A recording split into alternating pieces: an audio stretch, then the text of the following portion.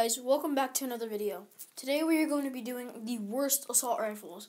As you can see, if you're on my page right now, earlier I did the best assault rifles, and the ones that are on this list, the ones that were on that list are obviously not going to be on this list.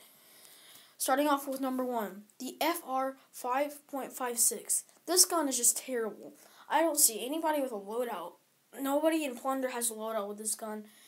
It's in chest a lot, golden chest a lot in Warzone, but if you haven't had your loadout drop, you're probably gonna pick it up in that gold chest. Number 2, the Odin. I see nobody rocking this gun. Nobody rocks it, except for in Warzone. In Warzone, a lot of people rock it because it's a floor loot, and really nobody has had their loadout drop yet. Unless somebody has gave you a lot of money, that's the only chance that you're gonna get to get rid of this gun. Number 3, the F and Scar 17. This gun is it's a whole different thing. This gun is terrible.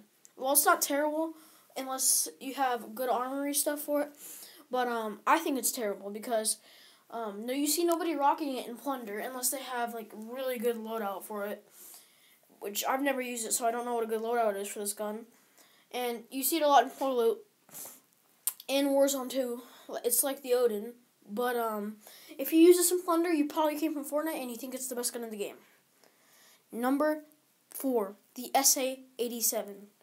This gun, I never see anybody use it. I barely see it in Warzone for floor loot. And I guess that's just me because I get lucky.